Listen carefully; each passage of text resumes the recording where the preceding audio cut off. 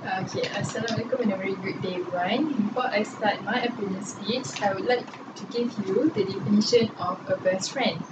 Okay, a best friend can be simplified as a person or a friend who loves you like a mother, who cares about you like a father, who helps you like a sister, and also sometimes argue with you like a brother. Okay, do you get it? So today, I, Nur Azhana Shafini binti Abdul Malik, would like to state my stand that personality differences don't prevent one to become a best friend.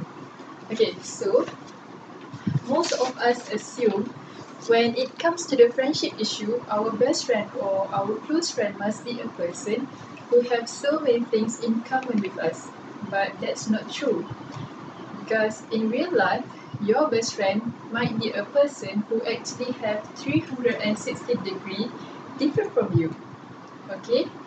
When both of you are yin and yang, you complete each other.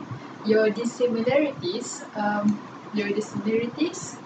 works together, and it just go that way. You complete each other as a different person. So firstly, when you have a friend that is different from you, you guys will push each other out of your comfort zone. So basically, when you are on your own, you won't try something new. But when you are with your best friend, he or she will force you to do things or something new. Even you don't want to do, but sometimes you are not sometimes, most of the time you are grateful to do it. And same goes with your best friend.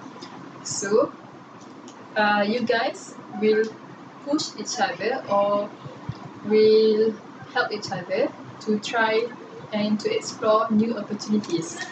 Secondly, when your best friend is different from you, you guys will improve each other. So it's like this.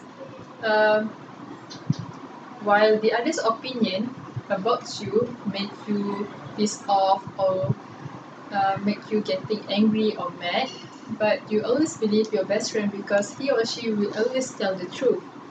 So when you guys are different, you are easily recognize each other weaknesses. So you guys will improve each other in so many kind of things. Okay? And last but not least, when you guys are different from each other, you will fed off each other's energy. This is because your auras are different. Although they are different, they work in a unique harmony. So, for instance, your best friend is a kind of person which is full of spirit or some sort of people say gila-gila or something. She or he is an outspoken person while you are a calm person. So your best friend will ignite your spirit while you will calm your best friend. No, you will calm her, but you will bring her down back to earth. So this is why you guys are going to feed off each other energy. So as conclusion,